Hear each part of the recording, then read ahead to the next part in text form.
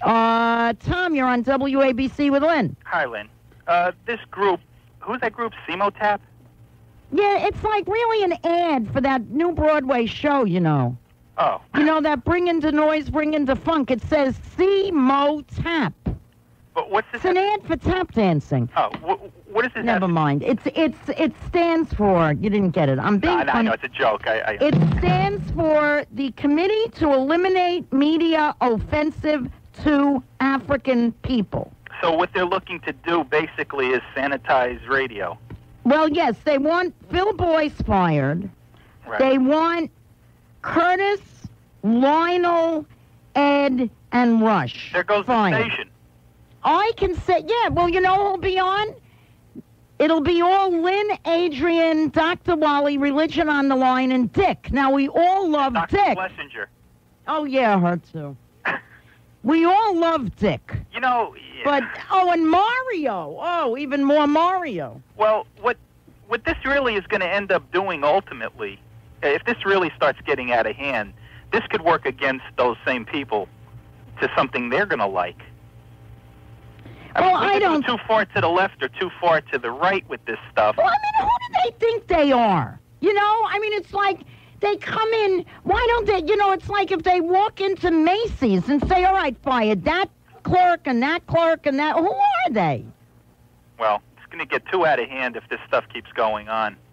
Well, I think they're a little taken with themselves. Well, if it works, though, and every time you put a little pressure on these people in upper management and they're going to fold...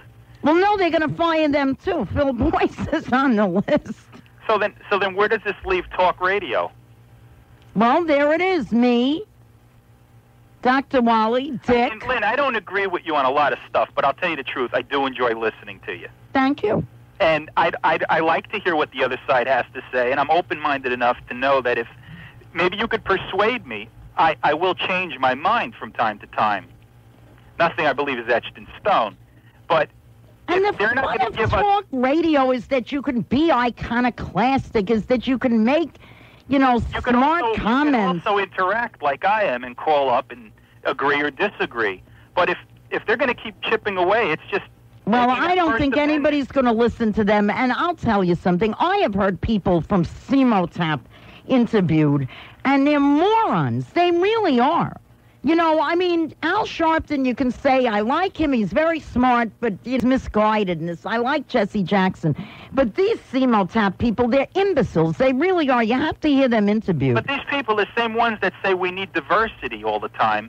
Then when they get diversity of idea, that becomes dangerous. Well, I think what they want is a black liberal talk show host. That's what I think. Well, there, Lynn. Yes, somebody's calling you. Bye. Call waiting. Okay, call waiting is censorship. Hi, Ed. Hi, Lynn. There's two things I'd like to say. First of all, I have to disagree with you about the Bernie situation.